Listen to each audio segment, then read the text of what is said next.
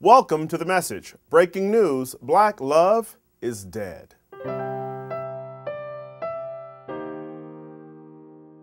You heard it here first. Romantic love between black men and black women is officially over.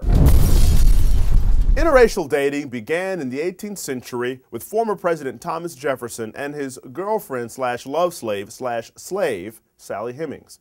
It became widely popular in the 1980s when the NBA and NFL instituted a new policy stating all players must marry a white woman or see no endorsements. Black love experienced a resurgence in the late 80s due to the popularity of The Cosby Show. Oh, my sweetheart. And later peaked in the early 1990s with the O.J. Simpson verdict when white women across America decided to give dating black men a breather. Breath caught.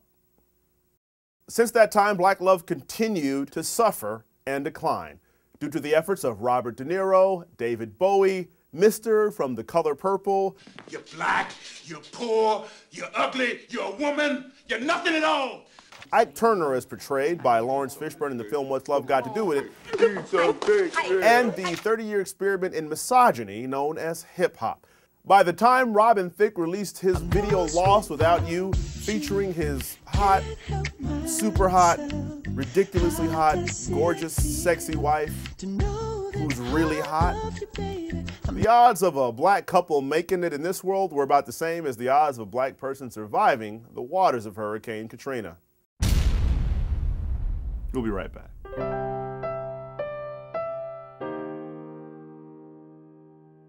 Man, that is bleak.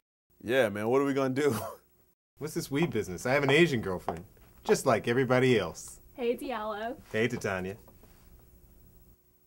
The message isn't really set up to receive hate mail, so leave your hateful comments down below. The Message.